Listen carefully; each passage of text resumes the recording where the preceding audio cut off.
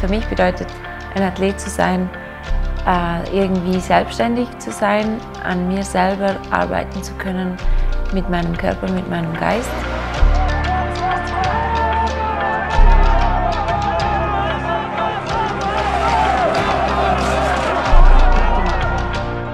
Das ist auch etwas sehr Schwieriges, sein eigenes Limit zu finden. Man darf es nicht zu oft übertreiben, dann ist man ständig verletzt. Das habe ich auch schon hinter mir.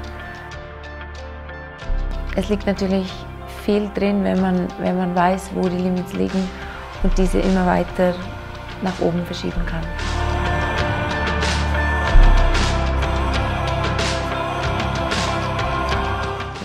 Adrenalin ist so etwas wie ein Lebenselixier. Also ich brauche das. Für mich ist das das, was mich am Leben fühlen lässt. Und ja, ich genieße das sehr. Für mich war das eigentlich das Schlimmste, als ich verletzt war.